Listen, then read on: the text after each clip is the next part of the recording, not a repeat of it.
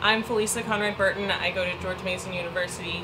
I'm here with the SULI program, and the project I'm working on this summer is dealing with using explosives to render biological weapons inactive through iodine gas, which is done by using different iodates as oxidizers.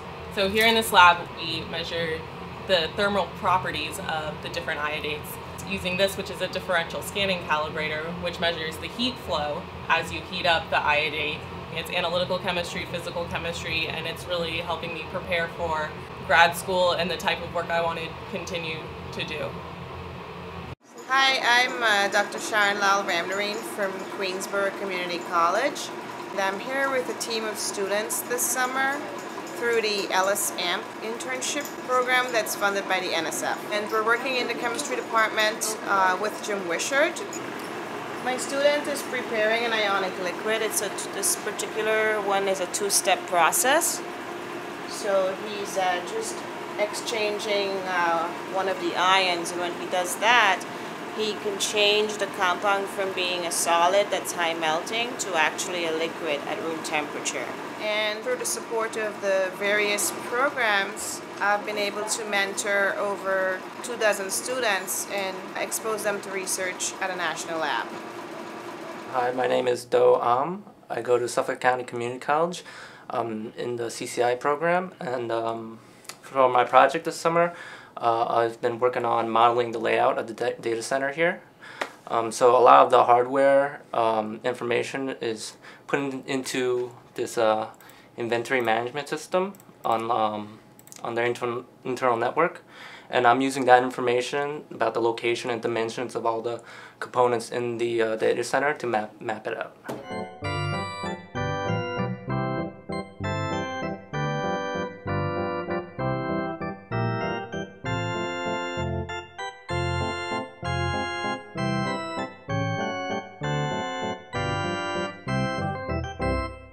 My name is Samantha Miller. I go to St. Joseph's College. I'm in the SULI internship program. I'm researching with Lisa Miller as my mentor. Basically, my project is to look at all of the different ways that you can image a sample. There's a program called Fiji that a lot of medical doctors use to correlate CT scan and MRI images, and it works really well. It's a good feeling to know that the research that I'm doing could help someone else with their research in the future. My name is Marcus Alfred. I'm associate professor in the physics and astronomy department at Howard University.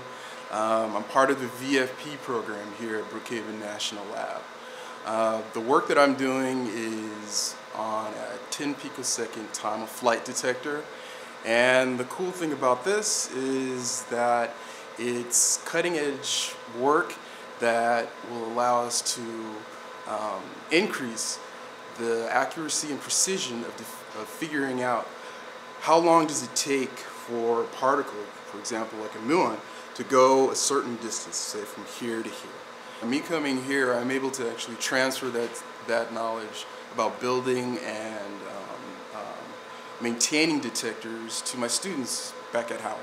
My name is Sabrina Santiago. I am in the transition state of going from Suffolk Community College going over to Stony Brook University. I am in the C-STEP program, and I'm here in the chemistry department. I am researching with the solar neutrino group. What I'm doing here is I'm taking the surfactant and putting it through the distillator, and what that does, it gets rid of all the impurities in the surfactant that we have, and this is a key step to produce the liquid scintillators that detects the underground neutrinos. Which of the following are early symptoms of heat stress? Multiple choice answer. A, feeling tired or irritable. B, difficulty concentrating. C, muscular cramps. D, all of the above. D. D. That is correct. D, all of the above.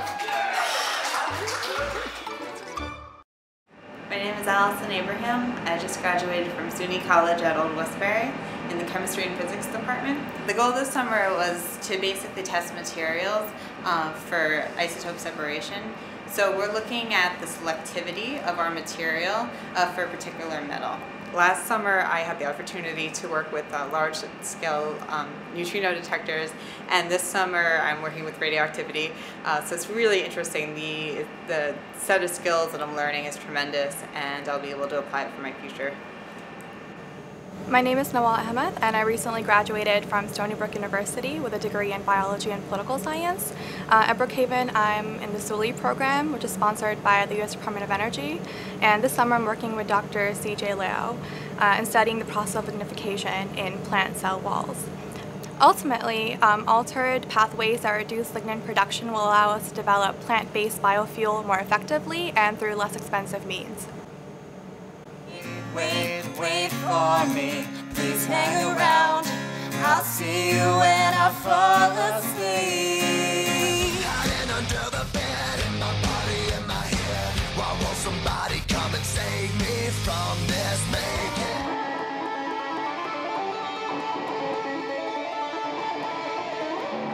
Hi, my name is Spencer Locks. I'm from Stony Brook University. I'm a junior in mechanical engineering, and I'm part of the SULI program here at BNL. I'm currently learning about the EMCal, which is the electromagnetic colorimeter, and what we're going to be creating is these bricks that are tungsten powder and epoxy, and they have 750 scintillating fibers, much like fiber optics, that run all the way through. So eventually this will be implemented in S-Phoenix. The S-Phoenix project is going to be replacing currently the Phoenix project. A lot of what we do is research and development, instead of, just changing things that we already know. So it's exploring the unknown, which is, in my mind, a great thing.